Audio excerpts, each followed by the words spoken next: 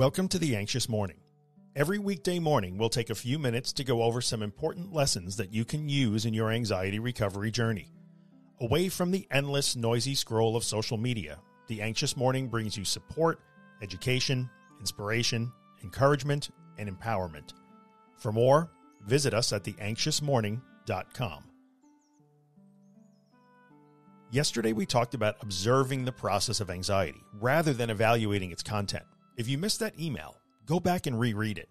Remember that an archive of all past Anxious Morning emails can be found at theanxiousmorning.email. One very simple yet powerful statement can start us down the path of observing rather than evaluating our anxiety and fear. I am thinking. Why am I thinking? Because I am afraid. When you pause for a few seconds and consider this simple fact, you will see that in all cases it is true.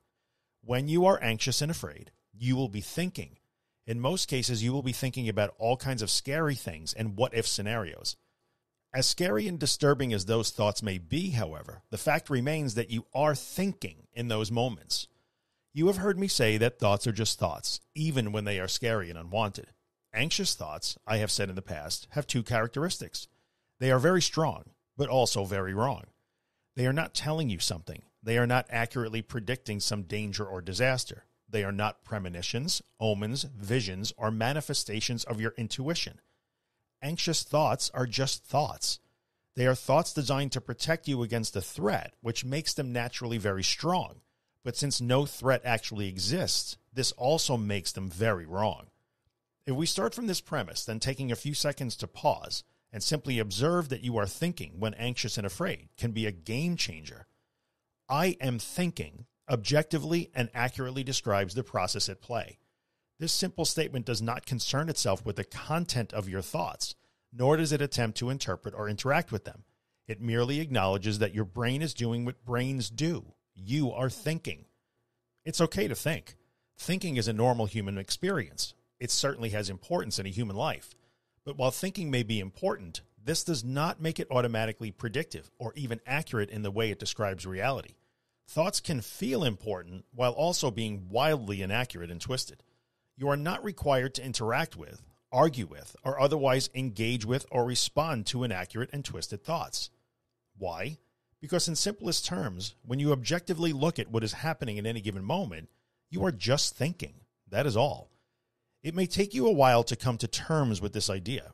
I know it feels like the thoughts are so important and that you must take action to stop them, escape them, or prove them wrong.